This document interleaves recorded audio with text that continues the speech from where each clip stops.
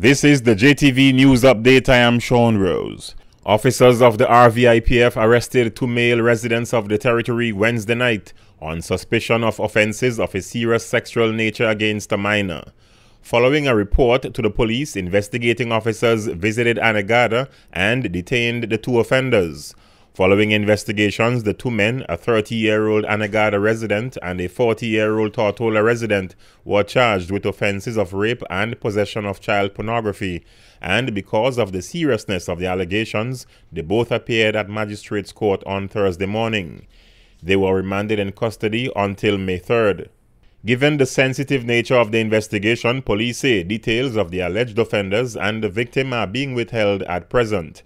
Any person with any information regarding the matter is asked to contact the Rotong Police Station on the non-emergency 311 number, the Criminal Investigation Department or Family and Juvenile Unit on 494-3822, or the independent and completely anonymous Crime Stoppers Tips line on 1-800-744-8477. All calls will be treated in the strictest confidence.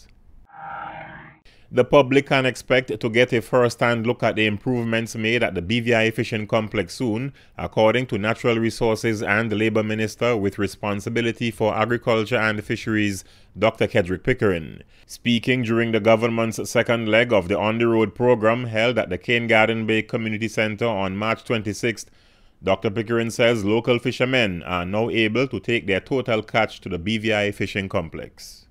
We've been able to improve the fishing complex.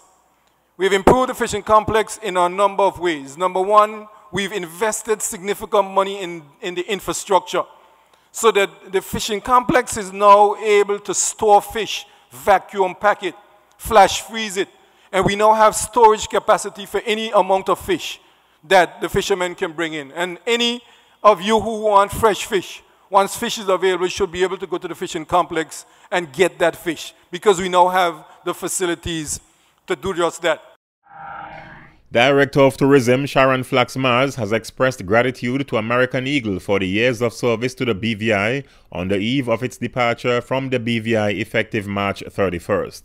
American Eagle has kept the BVI alive. We have had a long history with them working with us. We are sad to see them go, but we do acknowledge what they've done for us as a destination.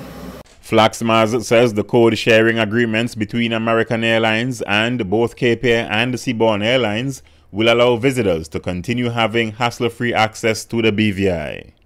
They do have code share arrangements already in place with American Airlines and some of the other carriers. In fact, if someone were to go online now and go to the American Airlines site, you would be able to book a through flight direct into Tortola or Virgin Gorda with Seabourn.